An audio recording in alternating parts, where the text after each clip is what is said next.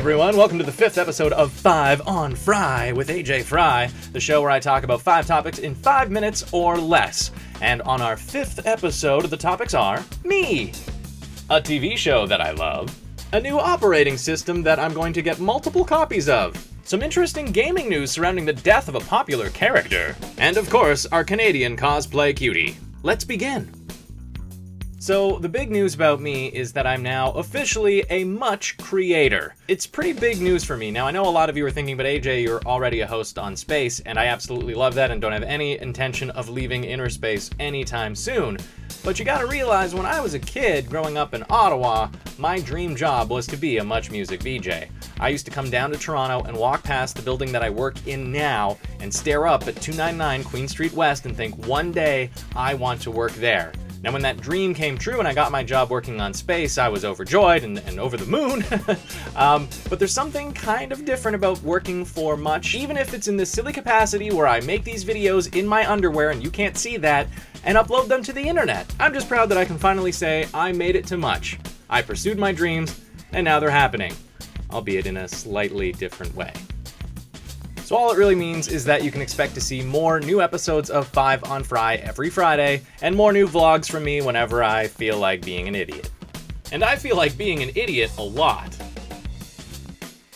I don't know how it keeps happening because it's the summer and that's typically when TV series are off the air, but one of my favorite shows, Face Off, has returned in its 9th season. It is a makeup competition reality show, and I know for a lot of people, myself included, the words reality show make me turn off immediately. But Face Off is different. It's a competition that celebrates creativity and artistry, and all of the competitors are helpful and they congratulate one another. It's a great loving vibe of people, geeks, let's face it, geeks like myself, celebrating the stuff that they do really, really well. They've got a great crop of competitors this season, and they gave them a whopper of a challenge for the first episode. Ugh. And I don't know how, but every season there seems to be like one female contestant on the show who I get a bit of a crush on. Last season, Zara and I both had heart eyes for Emily Serpico, and this year, it looks like, for me anyway, it might be Brittany.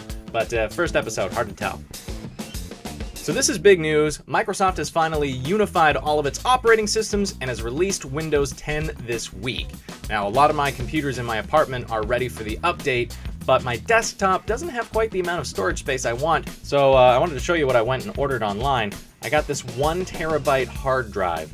Look at the size of this thing. And I mean, it's small for 1 terabyte worth of information. I remember my first 640 megabyte hard drive was, you know, like that compared to this thing. This thing is tiny, 1 terabyte right here in the palm of my hand. Anyway, now I have enough room to install Grand Theft Auto 5 along with all of my other favorite games so I can be ready for my LAN party with my buddies in the coming weeks. You should add me to Steam, steamcommunity.com/id/AjFry.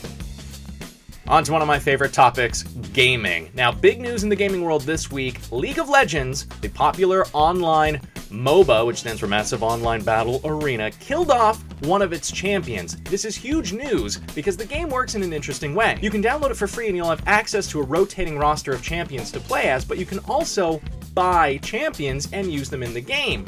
Which means some people may have purchased Gangplank, this character that the game has now killed off, and they're not letting anyone play him. Now, I suspect they're going to resurrect this character in a few days, have him become a ghost pirate, kind of like the ghost pirate LeChuck from one of the greatest games of all time, Monkey Island.